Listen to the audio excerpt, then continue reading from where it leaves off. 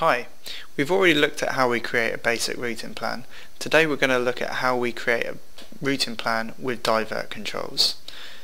Once we're in the routing plan area, we add a new plan. We're going to call this one the divert plan. Click Save. And now when we create a divert plan, we have to put the destination node in first. And this is going to be the default action.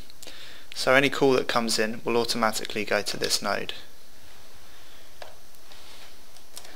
We give it a title and we put the number in.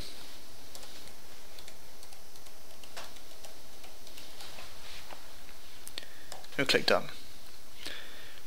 Now to add a divert, we simply drag and drop the divert node over to the Britannic telephone, let go, and it gives us 3 different divert options. We can have a divert on busy, divert on no answer, or divert on network failure.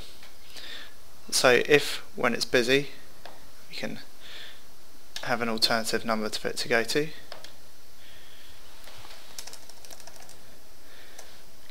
Give that destination a title. We put a number in.